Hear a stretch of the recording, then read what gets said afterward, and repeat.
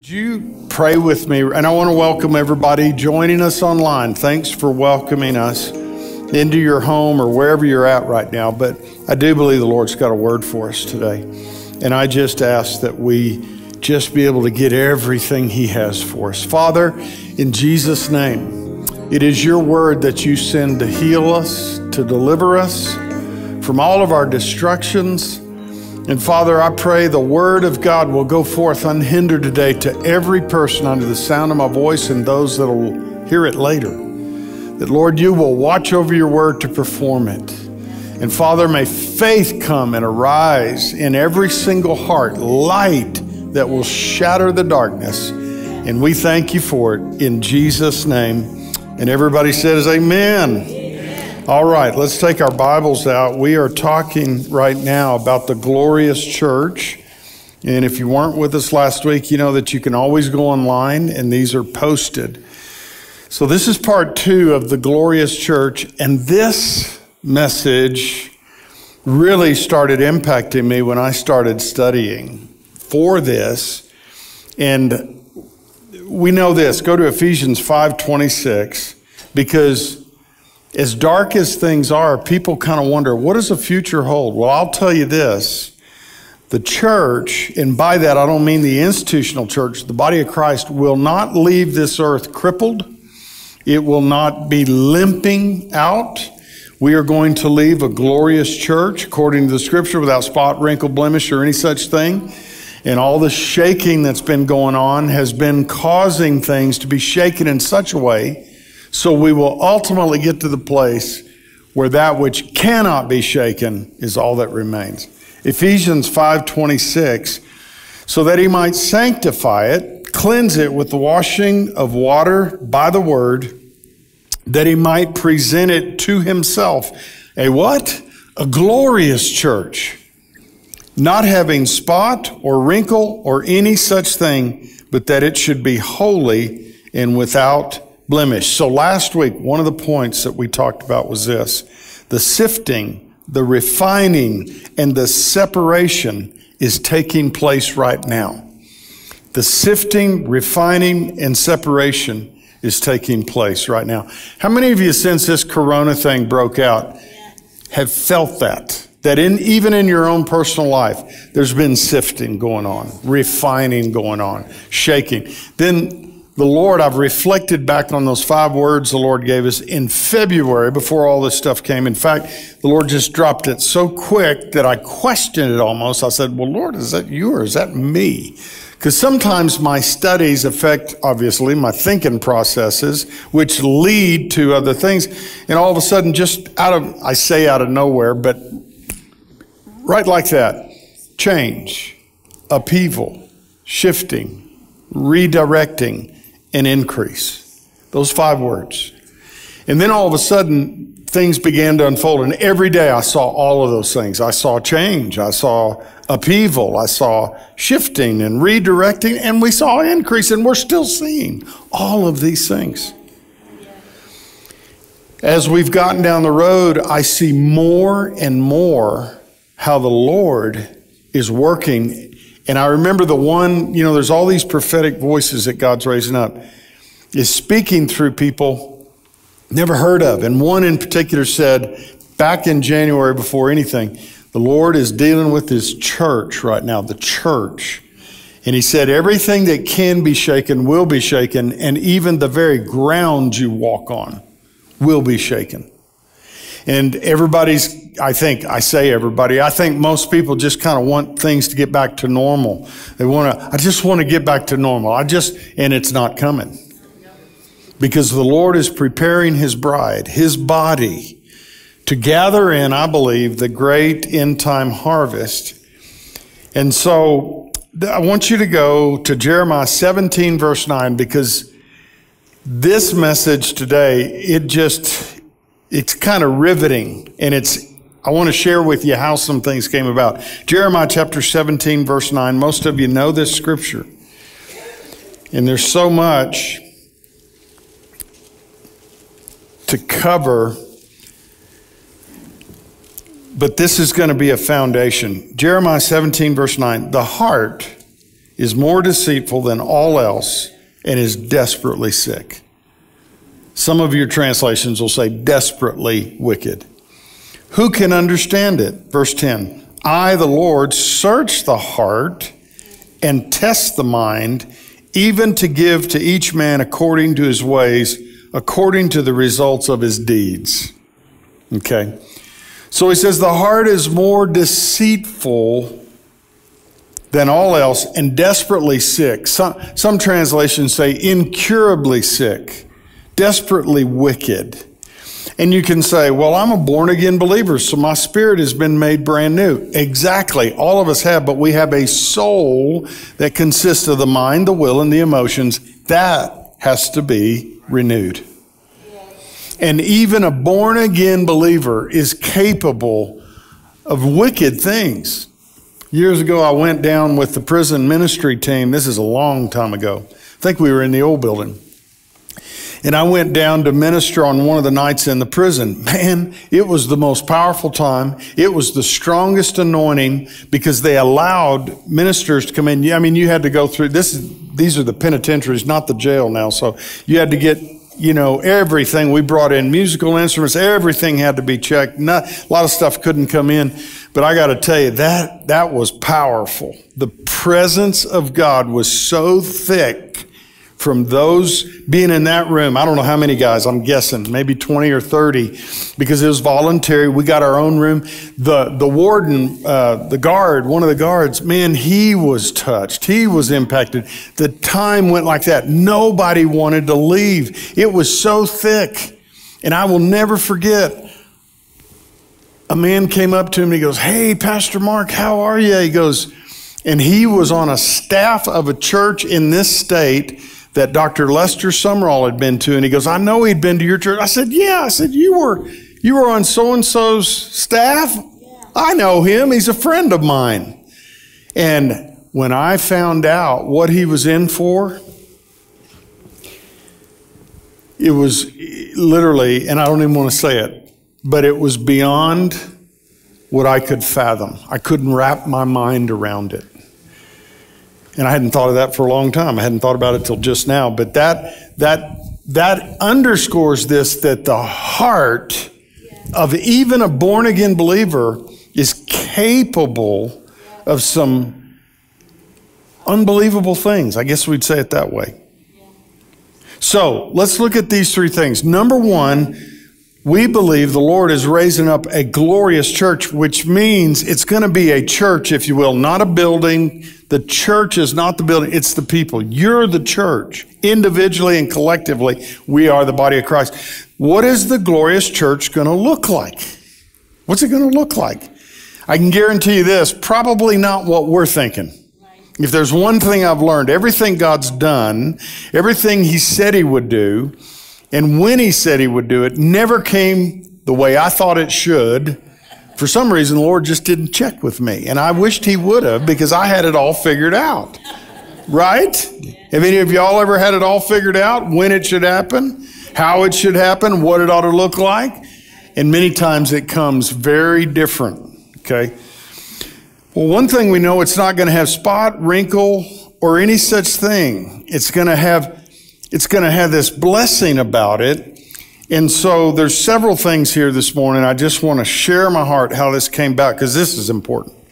This may be one of the most important things, what we talk about today, to be a part of what God is going to do in these last days. Because the enemy cannot stop you from what God has destined from you. He can only deceive. He can only deceive and stumble up and trick up. He can't do anything you and I don't give him permission to do. Well, I would never give the devil permission to do anything. Oh, yes, we would. It's through disobedience. Denying the Lord, the Bible talks about there's a group of people that will deny the Lord. That doesn't mean somebody's going to stand in a field, raise their fist to God. I reject you, Lord. I deny you.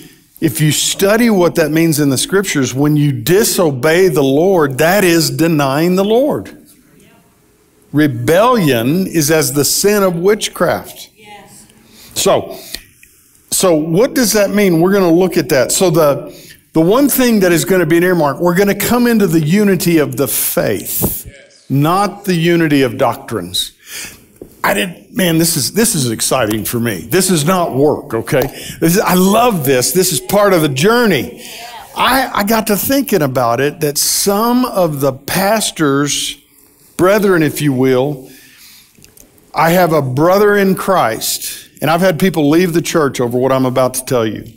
I have a brother in Christ that is a Catholic priest, that I am more in the unity of the faith with him than some of my Pentecostal, spirit-filled, charismatic,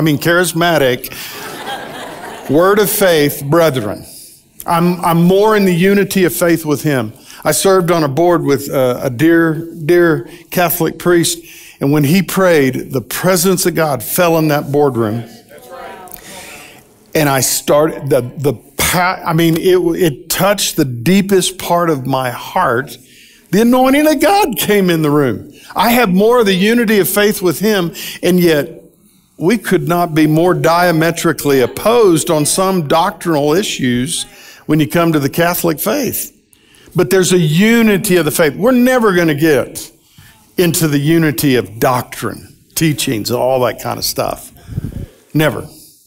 But you will come into the unity of the faith. So we're going to come into this unity of faith and mature, which is grow up, what? Into him. How many of you know the Lord had to humble himself to deal with you and I, even to have a conversation with us? We were so darkened in our understanding. Have any of y'all ever gone through that, where you look back where you were when you first gave your life to the Lord and it scares you? Oh, yes. You think, was I that darkened? Was I that in the dark and full of darkness? And yet the Lord humbled himself to deal with us. So now here's the deal. Let's shift gears, because I want to tell you how this unfolded. Ivan Tate, I love and appreciate the revelation he has on forgiveness. And just trust me, Ivan, in his stories, had to walk it out. And you know some of the story about his father and what happened in his upbringing and what have you. But he says this: when God is ready to promote you, he will send someone across your path to offend you that will surface the pride and vanity in your heart so he can raise you up in due season. What would happen if the Lord promoted you with offense in your heart? Everything gets magnified. It's like a person thinks money will fix their problems. Money won't fix your problems. It will magnify things, both the good and the bad. So what happens is there are people that have won the lottery, okay, and all of a sudden they went from barely being able to pay bills to a multi-gazillionaire, and then all of a sudden they followed many of these people, and those people ended up as much in debt, if not more, than they had ever had in their entire life. What did money do? It magnified what was already in there. So if a person is a selfish person, that will magnify the selfishness. But if they're a generous person, even in a poor state, money comes along and then it will magnify. That's why the Bible is the best financial book you'll ever get. And that's why the Lord tells us to give right where we are. Don't wait till you get blessed, so to speak. He didn't take the widow's mite when she dropped it in and said, wait, you come back here. I happen to know you just gave more than anybody here. Take your mite back. No. He didn't go chase her down, because that's the way we get blessed, okay? So here's the thing. Let's go to number 2. What is going to be an earmark of this glorious church? And I believe this: humility will be an earmark of the glorious church. Humility will be an earmark of the glorious church. We know this: the Lord humbled himself. Humility is a heavenly quality. Humility is a heavenly quality. Jesus could never have come from heaven if he didn't humble himself. Jesus could have never completed his God-given assignment until he humbled himself. It says he humbled himself and became obedient unto death, even the death of the cross. And what would have happened if Jesus hadn't died on the cross? We'd be lost for eternity. Now, was that fun? Was it pleasant? Was it delightful for him to humble himself? It was the most painful, trying thing. Never in his life was he ever tempted to get out of doing what God had called him to do. He goes to the Garden of Gethsemane. We talked about it last week. Gethsemane means oil press. The Gethsemane means that the olive, you can't get the oil out of the olive till you break the flesh. And he sweat, as it were, great drops of blood. When you obey God, sometimes it is the most painful thing you ever do. And that can be in forgiving someone. I've had people over the years, this January will be 34 years as senior pastors. So I've seen a lot, but there's really nothing new under the sun. If I took all of the things that I've seen as a pastor, I could put it in a very thin notebook. The only thing changes is names, faces, and combinations. But one of the biggest things the devil will do to destroy a person's life is offend them, hurt them. Because when you study offense from a scriptural standpoint, it means to snare. And with offense in a heart, unforgiveness in a heart, it's like getting a sore and it gets infected and then it can build up. I remember what we take for granted, medical care and things like that. I remember one of our Indian missionaries, there was a tribal group of Indians, and a man hit his leg with an axe, and they don't have simple sanitation. They don't have ways to cleanse wounds. They don't have sterile gauze and bandages. So he just wrapped a rag around it, and he didn't clean the wound or anything like that. Things we take for granted. And that leg got so infected, it became, the gangrene set in. And then this missionary got him into a hospital that had to amputate his leg. Now, that wound, if it had been dressed properly, could have been taken care of and he could still have his leg today. There are things that happen to all of us that have the capacity, and Paul uses those things, used that very term. He used like a gangrene, like a cancer sets in, and it literally, in the Greek, it's like that. A gangrene sets in the heart, and it gets very infected, and what could be dealt with can cause a lot of damage. It can actually take a life out. So, Jesus humbled himself. So, here's the thing. I'm seeing the Lord do is unity is necessary for what the Lord's ready to do. He wants to bring the harvest in. He wants to allow the glory to come in the church. I have to tell you that I know He's working in my own heart, because if He poured out the glory right now and the power, there'd be a lot of dead people right now, because Ananias and Sapphira, the glory was flowing, and they had a little white lie, they call them. They just said, hey, look, I know everybody's giving everything, but let's just sell this, and then we'll just give a little bit of it. And then the word of knowledge kicked in, and they walked in, and Peter said to Ananias, he said, did you sell the land for so-and-so? And he said, when you got that money, wasn't it yours to do what you wanted to do with? Yeah, it was. We said, why did you let who? Satan fill your heart to lie to the Holy Ghost? And he fell down dead. Whoa, that didn't sound very Christ-like to me. That's what happens when the power of God comes in. The power and the glory of God is like your body's immune system. It attacks anything that threatens your well-being. And lying is one of those things that the devil is behind.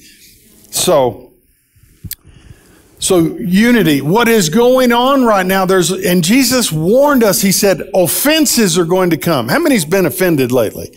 How many's had the opportunity to get offended? Okay, true confessions here. Let me just share a little bit of my own life.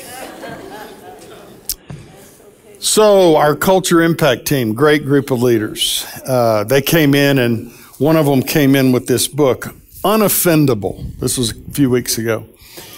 And gave me a copy. I don't know if that was a big hint or what that was, but gave me a copy. No, it wasn't. It was just to say, this changed my life. And all of a sudden they started sharing things. And it says the subtitle, Just How One Change Can Make All of Life Better. Well, I have so many books to read. I wish I could speed read. I really do. But so Audible helps me, audible.com. I can listen to a book because I'm going to be driving anyway. So I went online to see because this book was sitting on my desk and then on my shelf and it kept vibrating. Then little hands came out and went. I then perceived I maybe should read this book. So I found it on audible.com and I thought, this is great. It's only a 4-hour book. So I started driving down the road and all of a sudden he starts talking about, how easily we're offended. Somebody cuts us off in traffic. Guess what happened to me right about the time that he said that? And before I could think, I was reacting. I had to give myself a C- on that one. We should know better, right? We're programmed for offense. We've learned offense. And all of a sudden I started going through this and it obviously impacted, but the Lord was speaking through this to me that, Mark, you got some work to do. And then I was in a drive-through. Oh my God. I don't even want to tell you. It was like, not what I did, what the other person did. It was like, I was in disbelief. And I was sitting there and I got probably a C- on that one too. I'm like, I'm going, I do not believe this just happened. And I'm listening to the book. It was on pause right then because I was talking to someone. But I thought, wow, Lord. And it reminds me of the first time years ago. Some of you know Dr. Locken, and he does these blood tests that when you go to get your blood drawn, because the Bible says the life of the flesh is in the blood. I had wanted to know because my primary care doctor would just do the standard routine, just a couple of things and look at it. But I knew that there were some things you could learn about what's going on in your face. So anyway, I went to Dr. Locken and so I go down to get my blood drawn and they need 8 vials of blood. And the first thing the gal goes, what'd you do to make your doctor mad? And I said, well, this naturopath stuff, I just kind of want to learn what's going on. And I've heard about this, finally found somebody who can do it for me. So I went in there and we're sitting down and we're going over everything. And then I walk out with this list of what they call nutraceuticals that I need to get. And I had this stuff going. And so I said, I feel great. I feel really good. High energy and all that kind of, and he goes, you've got this, this, this, and this. So I said, okay, well, I'm going to order them. And I felt like I had 6 meals a day. I'd eat a meal and then a handful of these other things here. So I would take those with each meal. About 3 days in, I thought I was going to die. I felt like I had been hit by a freight train and dragged down the track. It was like flu symptoms on steroids and just take me home, Jesus. I felt horrible. I called them up and they said, back off. You are detoxing too fast. And I backed off. I was overworking everything in my body, and that's your body giving you a signal. Slow it down. And so over 6 weeks, I eased back into those, went in and looked at my blood results, and there was a radical difference on the inside. And I didn't even know anything was wrong in here. And that's the way the human heart is. Till you take high doses of the Word of God, till you get some mega doses of the Word of God in your heart so light can come in, you think you do pretty good. Do you know, back to our scripture, Jeremiah 17, the heart is deceitful above all else. You can justify anything. That's right. That's right. All right. We ain't going to get anywhere near where we need to get, but let's do this. What are the signs of offense? Well, first off, here's what you need to know. Offense causes a great deal of damage in our hearts. It can lead to spiritual strokes and spiritual heart attacks. Can't tell you how many stories I've heard and people right in this church that had no warning. I've gotten phone calls. So-and-so died last night in their sleep. They call them widowmakers. They never had the symptoms and they had a heart attack in their sleep. They went to bed and never woke up because they didn't know the condition of their physical heart. But here are some things that you need to understand. Hatred, defined according to the scripture, means to simply detest people. 1 John 3:15 said, everyone who hates his brother is a murderer. Wow! Do you know how that really reads if you took the Greek of it? He that detests his brother or sister in Christ is a murderer. James is one of these guys. The book of James, he just throws the meat of the word on the table and says, like it or lump it. There's no comfort with James. James was a brother of the Lord. He didn't receive the Lord until after he had resurrected from the dead. How do you live with God and not know it? James was the Lord's brother. He lived with him and didn't know and didn't even receive him till later. Murder is the root of hatred or detesting someone. Hatred is just the fruit. Hitler hated the Jews, and it digressed into full-blown murder beyond comprehension.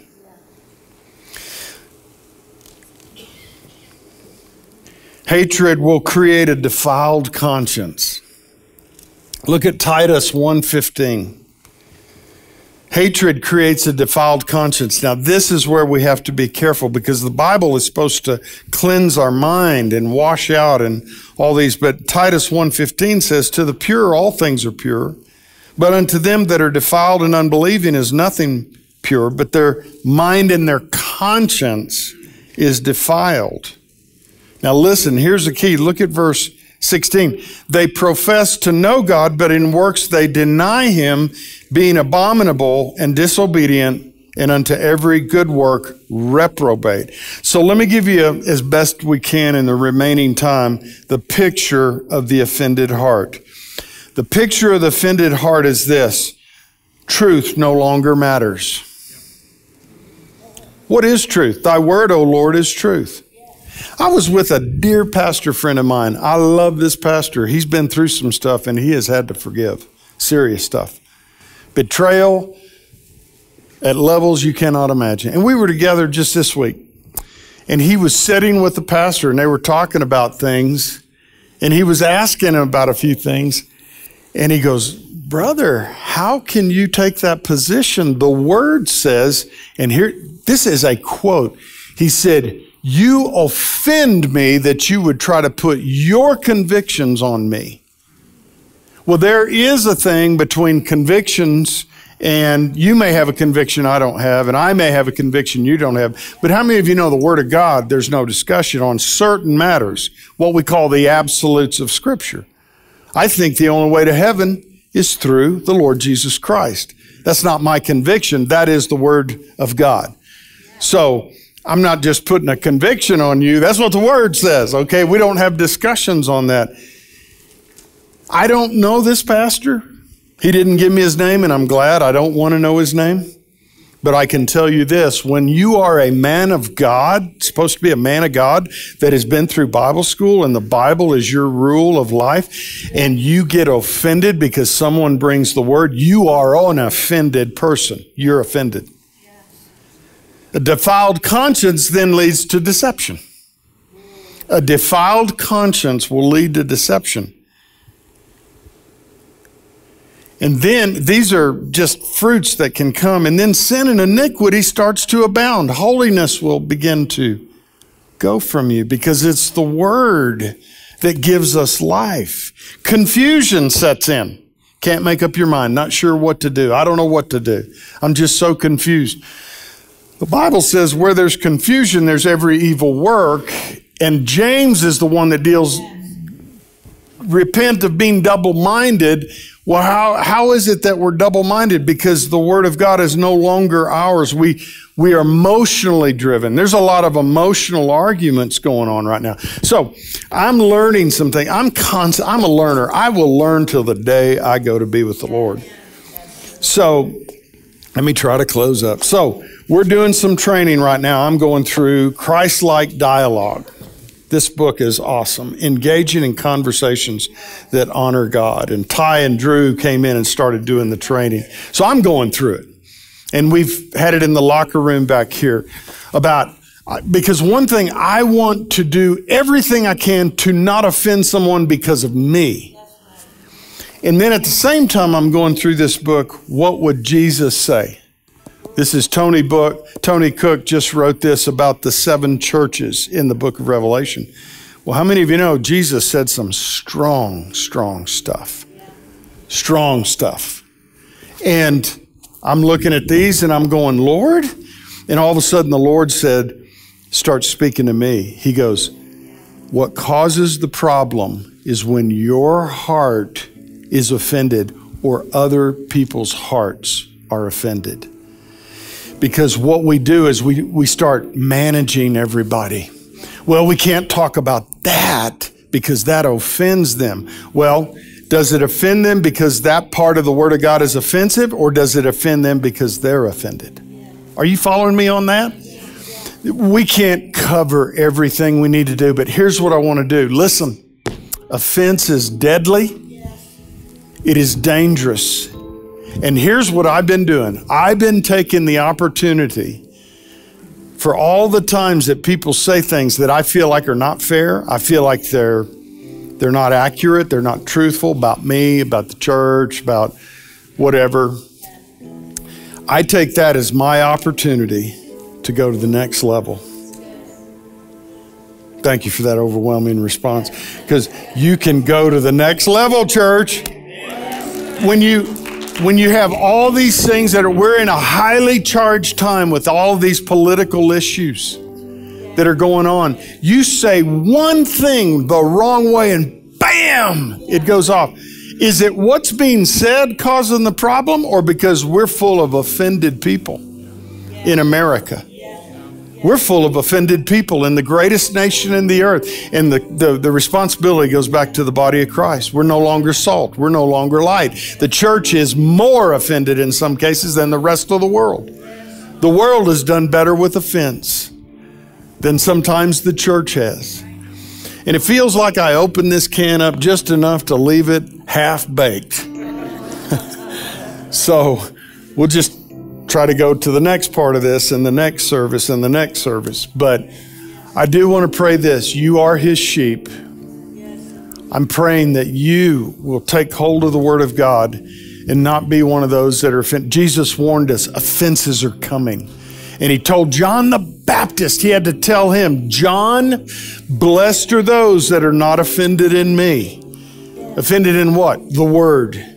The Word is the only thing that's going to get us out of this. Let's pray. Father, in the name of Jesus, Lord, I pray, as you are raising up a glorious church, Lord, the shaking that is going on, that, Father, we will get to the place where we can no longer be shaken. We ask in Jesus' name, Father God, that we will allow you into those wounded, broken places of our hearts so that you can bring healing. In Jesus' name. And everybody said, amen. Thanks for joining us today. If you made a decision to follow Jesus or you still want to, please call the number on the screen. We would love to be in this journey with you. We want to pray with you, and we have a gift for you as well. If you enjoyed this message or you would like to watch previous messages, please check us out on the CFAN app, or you can also check out our YouTube channel. You can like and subscribe so you always get updated with notifications for new content and new messages from CFAN. We love you so much. Have an awesome week.